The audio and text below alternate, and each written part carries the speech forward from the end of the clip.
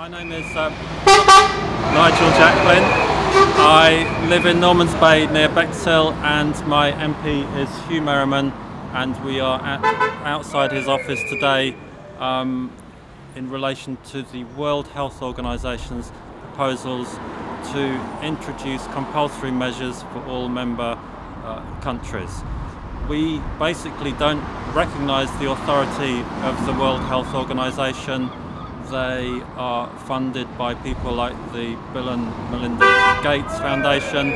Many of us do not trust Bill Gates or the foundation. We do not recognise their authority over us. So we've got a letter which you may be able to see. I guess we actually have very little control as to whether the UK government accepts the World Health Organisation's proposals, but if they do, we reserve the right to ignore them. We're not going to go through another 2 years like the one that we've just had, and you can hear from all of the people hooting in support that there are quite a lot of other people who are not going to go through another 2 years of that. So we'll hand these letters in later today. If you want to do the same for your MP, it's a very simple letter, please do so.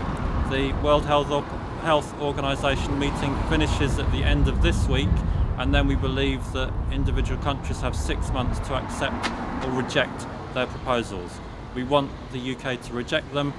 However, if they accept them and measures are imposed on us like the last 2 years, we will ignore those measures.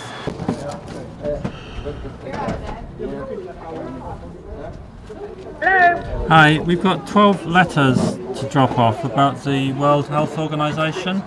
Is that you, Nigel? Yeah. Right, well, I'll come round to you, but last time I had protesters at the door. Okay. They're quitting it, and I can't have that again. Okay. All yeah. right. No. I'll make sure that doesn't happen. All right then, thanks. And Nigel. Yeah. I don't want the camera on me. Okay. Not you. Okay. Turn it off. Turn it off.